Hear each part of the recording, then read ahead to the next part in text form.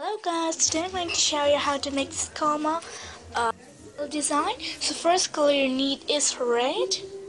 Nice dark red or color, which color you want to do.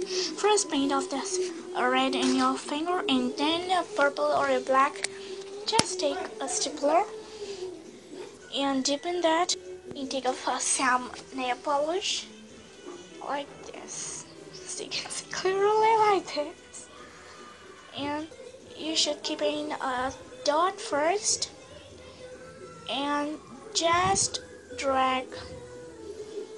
That's it. And then another dot and drag it up or down your wish. And make sure it's dry. It'll be super cool there. Okay, like this.